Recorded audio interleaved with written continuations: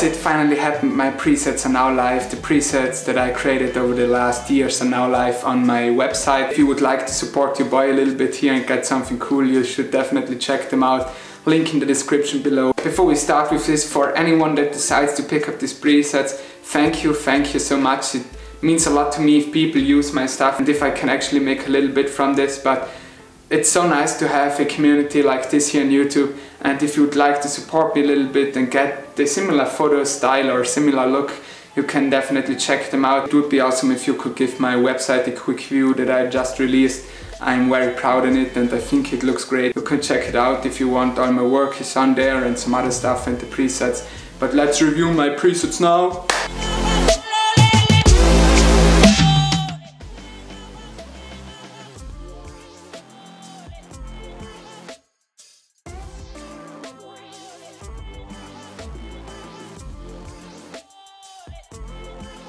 This preset is dedicated to this old vintage camera, so let's try it out. Let's set the EA1. Total different look again. We got 3 presets now and 3 different looks. This is more a vintage look now, as you can see the orange tones in the highlights, and as you saw we tried 3 of the presets on this photo. They all look different and they all go in a different editing direction. I didn't want to make the same preset over and over again. I wanted to make them a bit different. So now we had the moody green tones. Let's maybe try with this photo.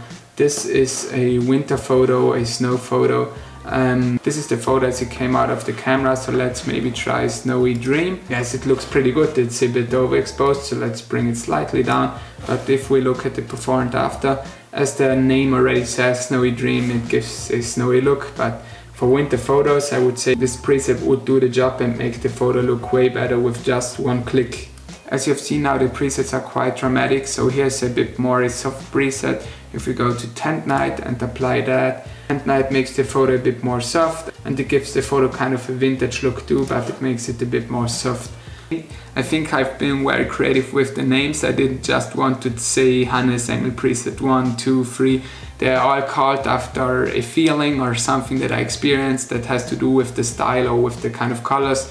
So I have a preset called Campfire, and here we have the perfect photo to show the preset. This is the raw photo of me sitting in front of a campfire. So let's apply the Campfire preset. As you can see, it does to the photo what I wanted to do. I want to highlight the campfire and me and the orange tones. So yes, that's the Campfire preset made for campfires, but also just similar tones in general, right? I often feel like people expect from presets that they do magic things. They really work. But you should have a great photo, or at least a good photo, right? If you just have a shitty photo, underexposed, you apply a preset and it doesn't work that good, I mean, how should it work if the photo is shitty? So let's try this photo here. Photo taken in the Dolomites, so it should work. So I haven't showed the dark of green yet, let's try that. This gives a very dramatic look, but I like it. I would maybe bring the exposure up a little bit, but as you can see, very dramatic look. If you compare it to the before and after, but that's what I'm normally going for, a very dramatic look, and that's why the presets also do that. Then one more photo, we have this photo of this mountain here, and I'm going to use Forest Fire to edit this, so let's apply Forest Fire. It's slightly underexposed, but that's very easy to fix. Just bring this up for a little bit, and yeah. That's already it. That's how I would edit the photo. It looks way better than before, and that's the editing process already. Then one more photo, this photo of this river here and a lot of green tones. For this photo I'm going to use Morning Fog.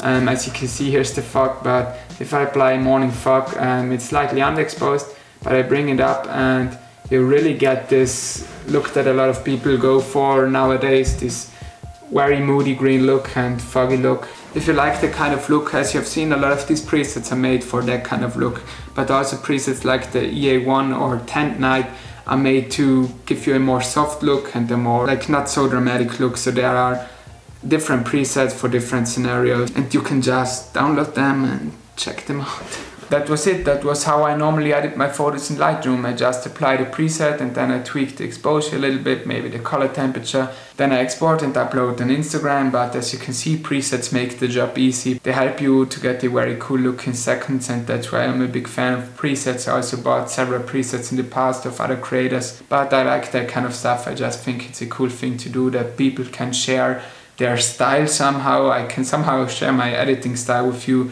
and I think that's great. So if you decide to pick up my presets, I'm very thankful, and I would love to hear from you what you think about them.